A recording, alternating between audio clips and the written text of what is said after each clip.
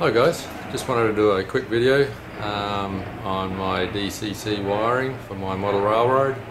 I'll just take you through what I did with the bus wires and the feeder wires, and might even touch on some of the point wiring. But yeah, I hope you enjoy it. Okay guys, this is the layout so far. Basically it's comprised of 3 loops, which has a bus wire running all the way around underneath, which is joined in basically 5 areas of the track. So in each one of those areas I have 6 wires coming off running to the 3 tracks, just to give it a good connection and so I can receive a pretty good signal. I could have done more, but it seemed like a bit of overkill to me. I also have running off those bus wires to my points, so as you might be able to see there, so that I can get rid of the clips, I've wired those points up as well, so that we don't have to have any metal clips in there. Okay, this is where I connect my digital controller. At this stage it's a Hornby Select, which will be changing out pretty soon, so I've only got 2 small wires there so the kids don't hang off it at this stage, but I'll take you underneath now and show you some of the wiring. Okay, so there's my 2 bus wires coming in. Basically they run all the way around underneath in the frame, as you can see.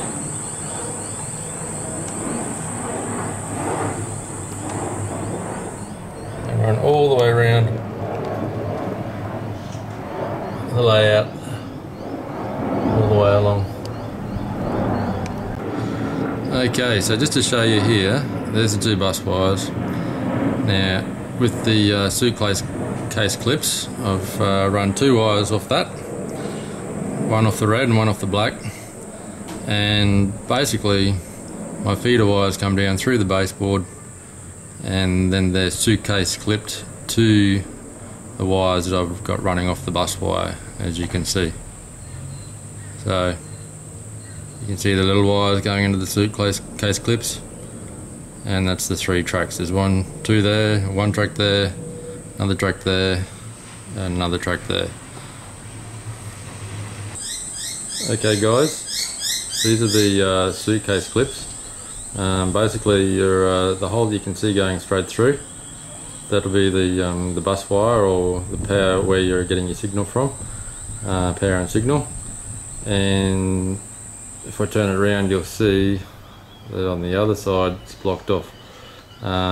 So basically if you want to, you can drill that out and run 2 wires out of there, or if you just leave it as is, you poke 1 in there, and when you close down this clasp here and then lock that over the top, the little grooves in there will hit the copper and basically give you a connection from one to the other. Really quick and easy way of doing things, and I'll just give you a quick demonstration now. Here we have the clip basically. Let's say this is the bus wire running around your board. This here will slide through the suitcase clip like that.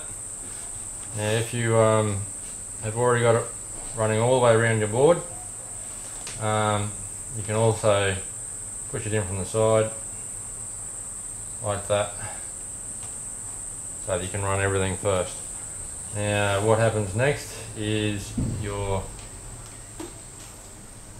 feeder wire will go in the other hole, and basically you just grab your pliers,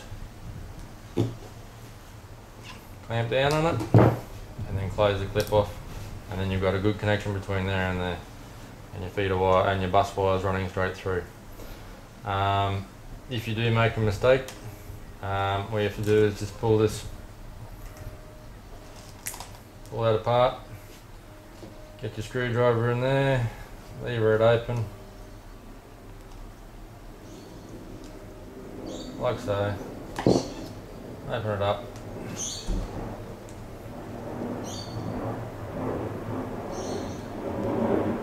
Like that. And then you can pull your little metal clip out again. And take that off and start again. Works well.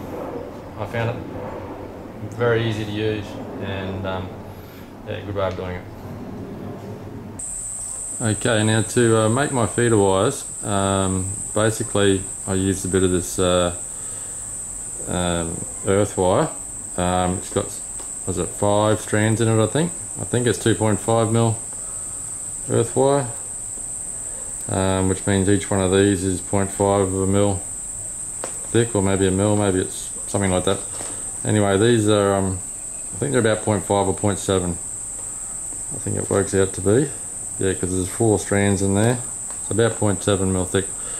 Now what I did is I just stripped that out of the earth wire like that, and this metal part is what I used to come straight down through my board, and I actually connected this part directly into the feeder part of the clip.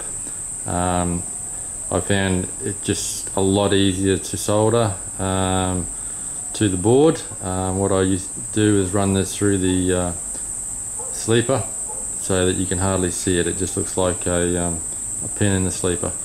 And yeah, it works really well. So I'll show you the finished product of the end, because basically what you do is you squash it on the end, bend it to a right angle, and then cut it to length. I'll show you that now.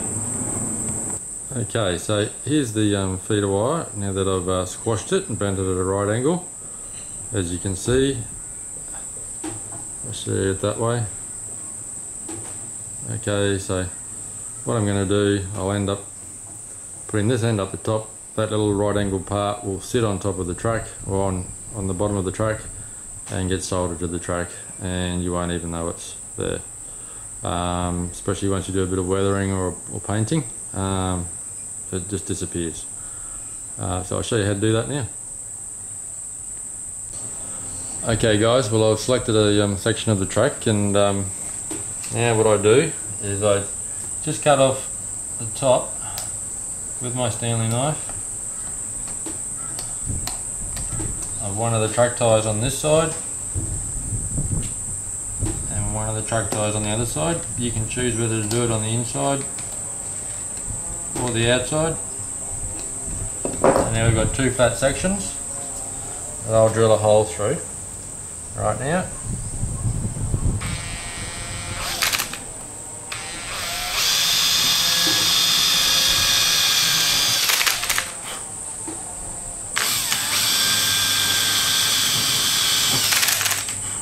So there you go, I've drilled through both the sleepers, and basically what you'll need to do next is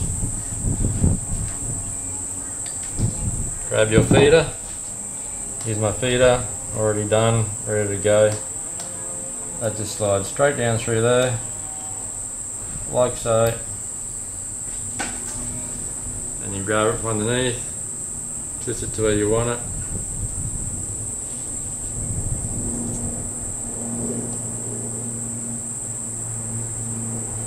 Like that, just give it a little click. And there it is there.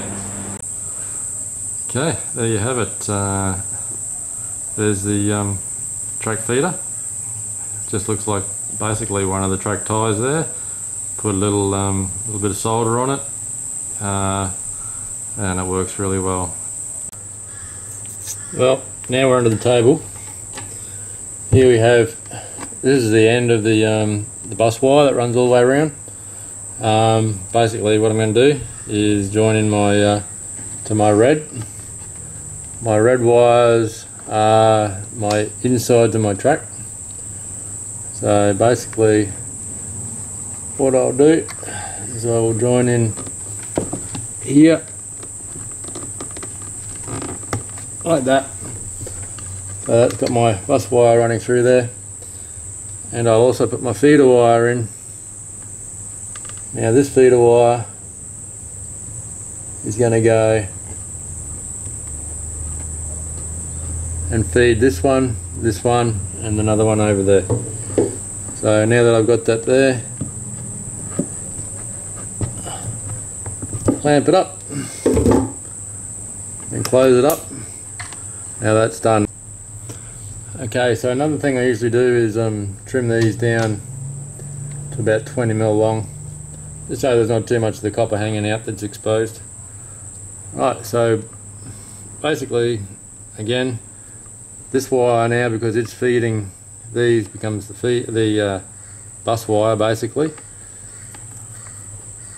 Okay, so that goes right the way through, and then we'll travel on to the next one. Meanwhile, this one here will slide up onto there.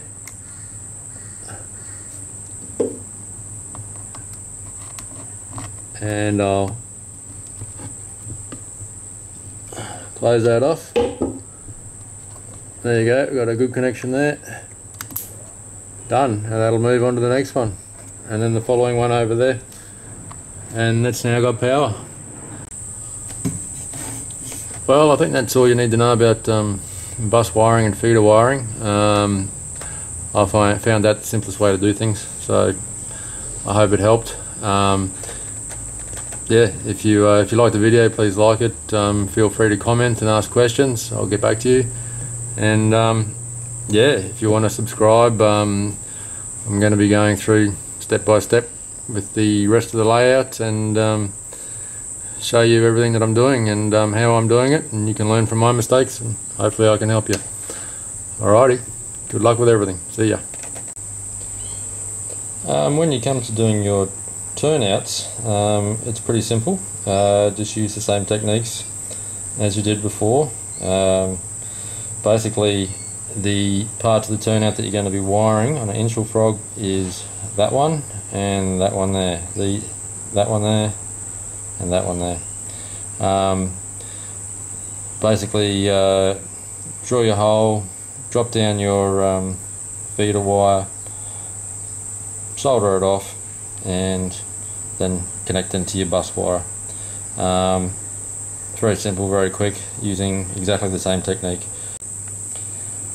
Now the wires, the feeder wires that you connect to here will be the same colour as the one you connected to this one here, this outside track, and the one you connect to here will be the same colour as this one here.